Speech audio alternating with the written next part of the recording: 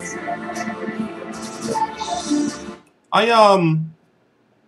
forgot what I was gonna talk about. Oh yeah. It's 22 days away. Was no 21 days away now. Wait, what's today's date? It's the 7th, right? It's 12:57 a.m. Eastern Standard Time. 12:57 a.m. Friday the 7th.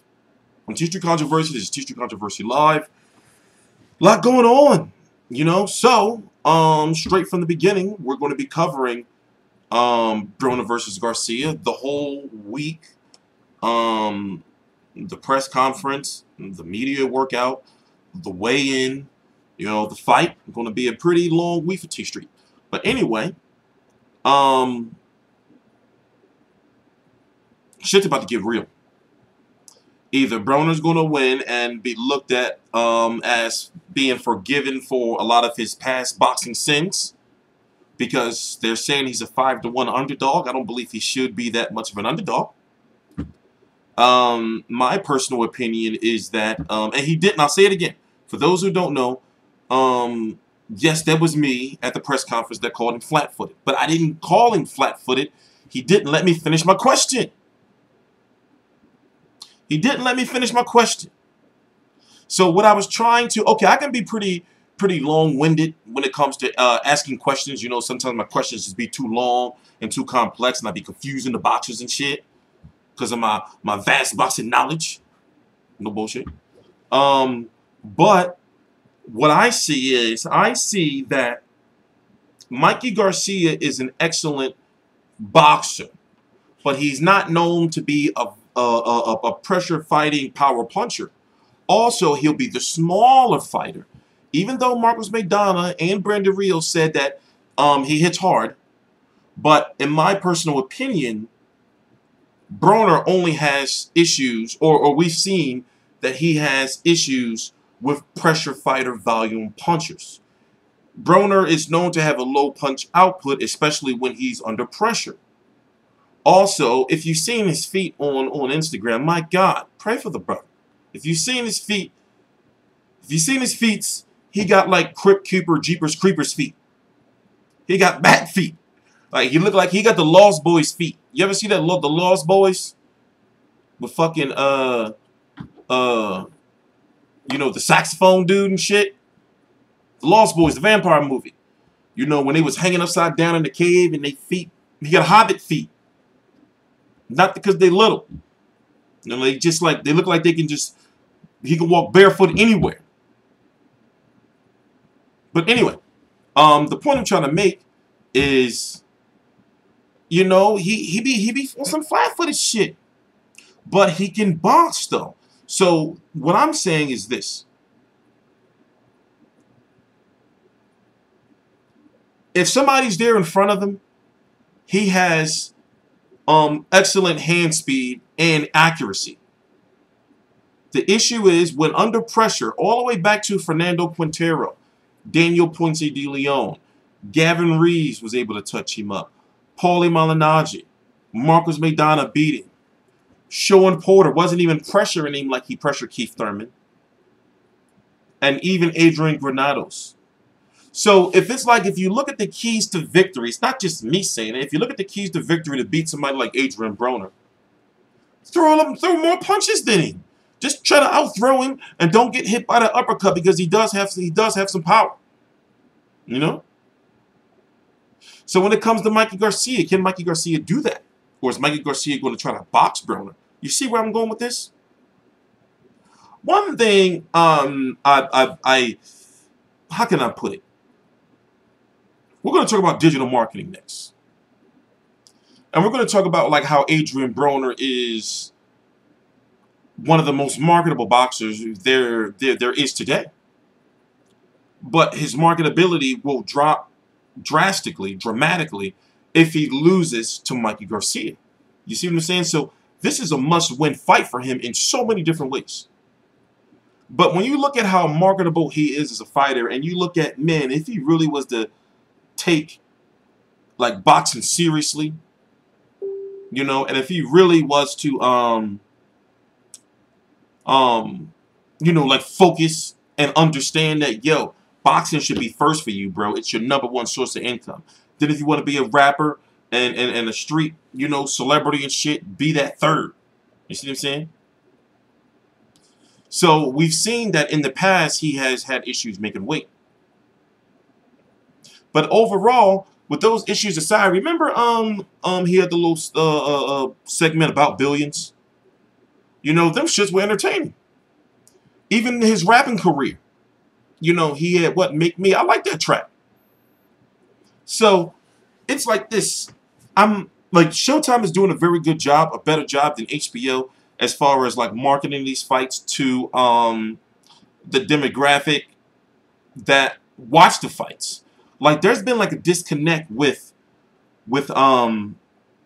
marketing fights to like the wrong age groups, if that makes sense. So somebody like Adrien Broner, he's very marketable to what? Rappers, celebrities, you know, young up and coming boxers because he's flashy. You know, urban communities as they're called.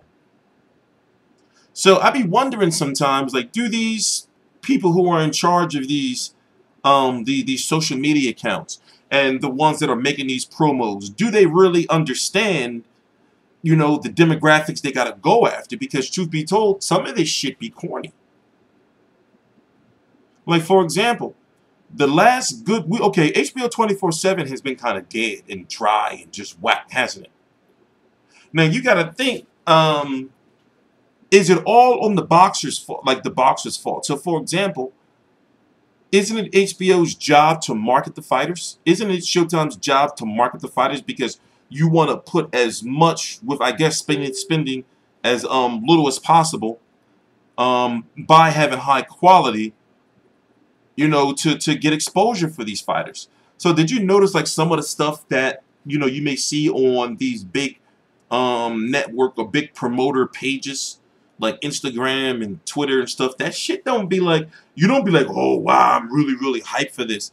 Some of that shit be generic, not like, you know, it be high quality stuff, but it's like, who are you really reaching? You know, because the young kids like, oh, this shit was corny. You know, we want to see, not necessarily we as far as my age group, but they want to see stuff, you know, that's you know, not hip hop, but more so like in touch with the times. Like press conferences be boring as shit. It's not saying that, you know, you have to go up there and you have to talk shit. You know, it's just that something different has got to be, you know, done, you know, to get people to watch and more so to build the interest for the fights. Like, for example, the days of suit and tie media are over. Did you notice that? Or slowly dying out. Print media is dying. You know, it's going to always be around, but the thing is, the numbers are not going to nowhere be where it was before. For example, years ago, remember you used to have to rush to the newspaper stands to get the Ring magazine and know what the rankings are, who the pound for pound was. Remember those days? Now, with the internet and social media and all these different sites competing with each other, I have a fucking website right now. So I guess what I'm getting at is, for a guy like Adrien Broner, he can be much bigger than he already is if not only he focused on the sport, but if, you know, they tried like, you know, like new things, or more so they put like some a little more marketing behind and maybe a team to help him out with certain things, you know, when it comes to his show that he used to have about billions. By the way, there's a new promotional company that I knew. They've been around for a little bit of time right now up in Canada. Basically, I'm going to try, you know, I'm not going to confuse you guys. I'm going to explain just what the shit is, just to get it out the way. So, basically, Lennox got a promotional company. Right? He's sitting on a lot of money, and basically, he's a promoter who is, like, cautiously easing his way into the sport, if that makes sense, which is smart. You know, you want to, like, survey the landscape and shit before you start pumping money in and then losing money. It's said, rumored, that Rock Nation is in a bit of a situation like that. Even though they may be Rock Nation Sports, you have to think they have a budget for their boxing sector. You see what I'm saying? And it's been rumored that they're on their way out to sport. You know, as far as, did you notice they haven't like signed into boxers or anything like that lately, or they're not putting on any like solo events anymore. Did you notice that? Very telling sign. So basically, there's a show that they have, or it's more than a show. It's more of a like a series, you know, that's like going to branch out into different things. So it's not HBO 24/7. It's not all access, and you can see that with the production quality. Go check it out. I'm going to put a link right down in the description box. You can see that with the quality and with the potential finances that they have behind them, that things can really, like if done right, because basically what we've noticed, like with a lot of promoters these days, what I've learned is like they be lawyers or, you know, older folks, and it seemed like they be out of touch on who they like appealing to when Instagram, Twitter, Facebook Live, Twitch, you know, YouTube, you know, that's where the people are going. That's where the interaction is. You know, those are the people, you know, that you need to target and say, listen, we need y'all to buy these fights or support these fights. But you got to give them a reason to. You know? How was that? Big ass truck. Oh. So I guess what I'm saying is, damn, I can't wait till I get my screen share. I'm teaching myself how to use this new program called XSplit. And basically what I'll be able to do is I'll be able to screen share things. But the point I'm trying to make is that if you had like a younger, I'm not trying to say younger. See, I'm wondering that when it comes to, this all ties into Broner versus Garcia. This all ties into Broner Garcia. I'm wondering, like, when they hire these digital marketing people, these people who are like in charge of like your social media accounts and the ones who, you know, have the final say when it comes to like the type of promos they put out. I wonder if those people are boxing fans that, you know, have grown to get to positions in power like that, or were these people that were hired because of their degrees and their expertise, and it's like, oh shit, you got to flash learn boxing. You was working in baseball last year, you know, but this year you're working in boxing and you really don't know nothing about boxing, but you're in charge of like the social media and putting out promos and, you know, doing like what is it, like surveys to, you know what people want to see and shit. Like, who's in charge of that type of stuff? You know, like when you look at like what is said to be, you know, 130,000 pay-per-view buys for Kovalev versus Ward, or Ward Kovalev 2. You think like, when it comes to a fight like that, you gotta have guys like Andre Ward and Kovalev doing promos, and, you know, you gotta have like, you know, like music. You know, you gotta get people hype. You gotta do countdown Ward Kovalev 19 days away with a fire-ass promo and have like the tube burning and shit, flames and sparks, you know, have the fucking Russian flag, you know, I get crafty. I get crafty. You know, I already do now. You know, I already ruffle people's feathers. You ain't seen nothing yet once this Mayweather McGregor shit start. You know, so it's like this, like I feel that guys like Keith Thurman, for example, a guy like Keith Thurman, he just got married.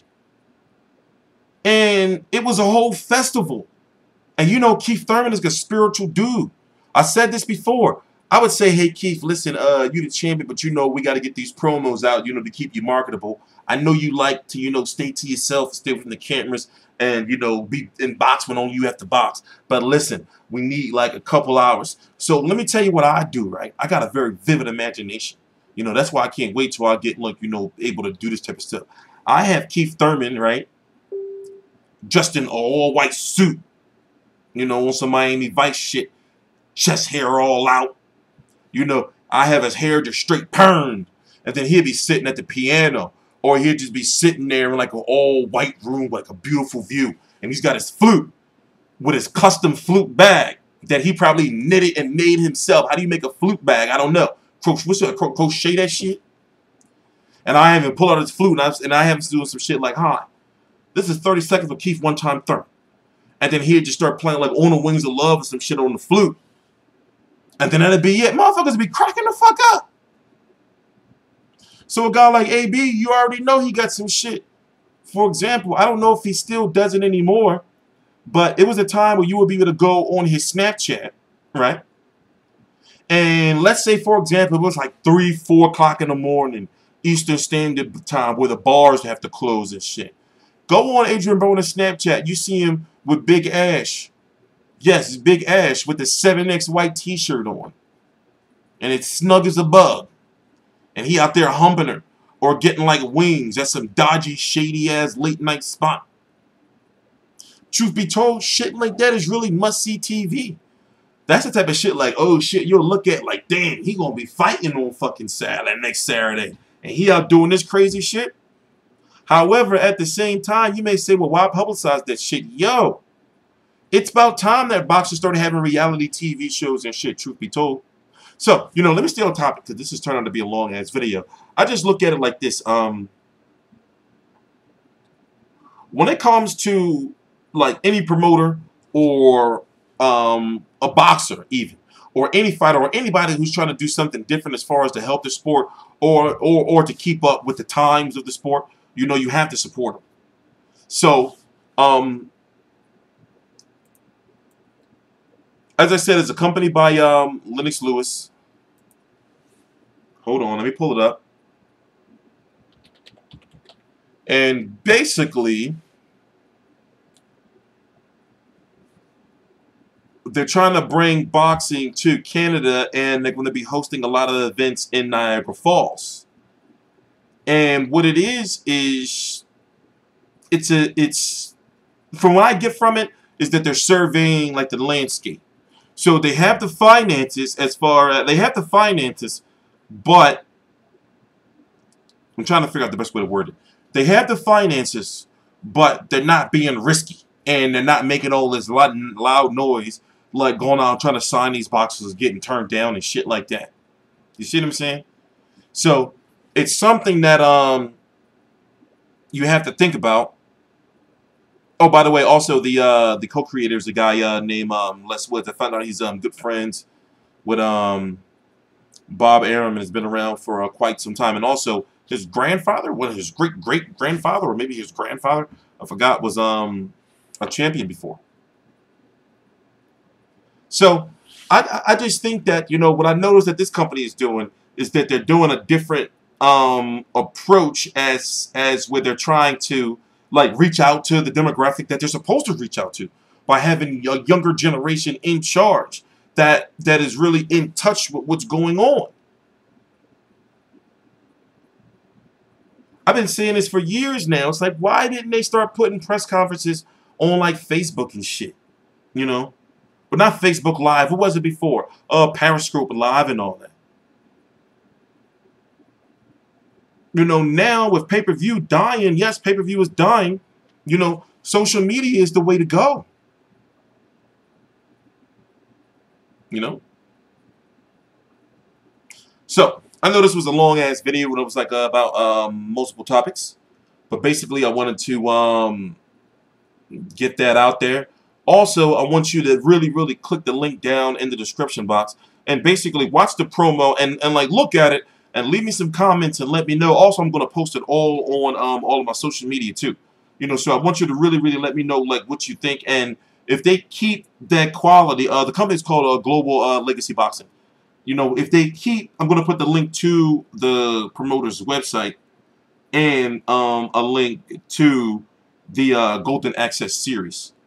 You know, and what Golden Access is it's not HBO 24/7. It's not All Access. They're going for, like basically, like I said, you know, like All Access. We haven't seen, you know, what they have to offer with Mayweather McGregor All Access yet. But remember, one All Access, what was it? Mayweather McGregor? No, Mayweather Berto was boring. You know, Mayweather, even inside Mayweather Pacquiao, that was the Showtime version. You know, that wasn't really that good. And here's the thing, what more differently could they have done? I don't know, but at the same time, we already knew what we was getting. A look into Mayweather's money life. So, I'm wondering, like, with this new company and what they're trying to do, is, I don't know. We just have to wait and see. I'm Teacher Controversy. This is Teacher Controversy Live. But seriously though, click the link down below. Watch the promo, watch the video, and then go check out the website, and then let me know what you think. Also, I don't know if I gave my prediction, but yes, I am going with Adrien Broner. Teacher Controversy Live.